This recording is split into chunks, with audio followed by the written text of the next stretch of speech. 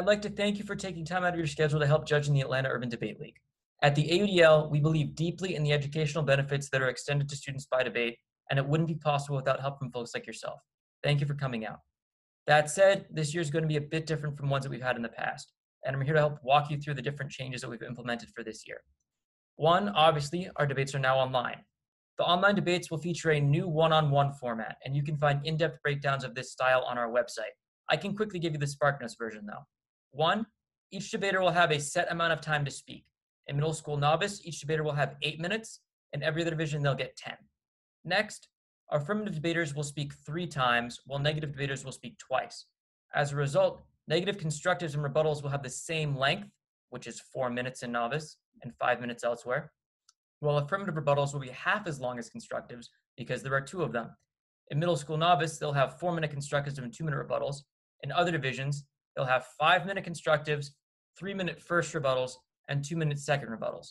Also, there will still be 2 2-minute cross-examination periods after each constructive, and each debater will still have 5 minutes of prep time. Next, the online debate tournaments will also have a new structure. Instead of taking up a full Saturday with 4 rounds, tournaments will now last only 2.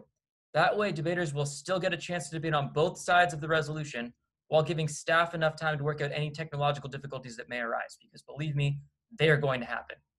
Next, students will be debating from home.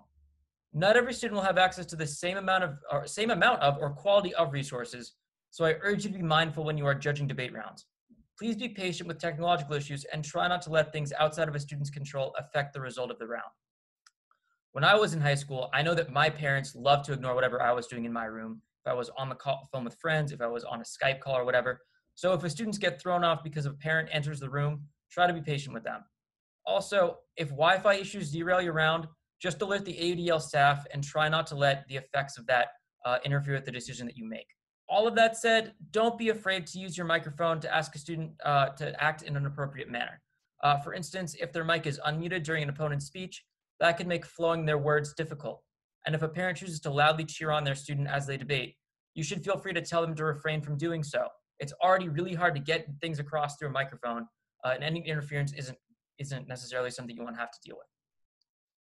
Of course, there are other challenges of online debating, and as humans, we may not have anticipated them all as the AUDL staff.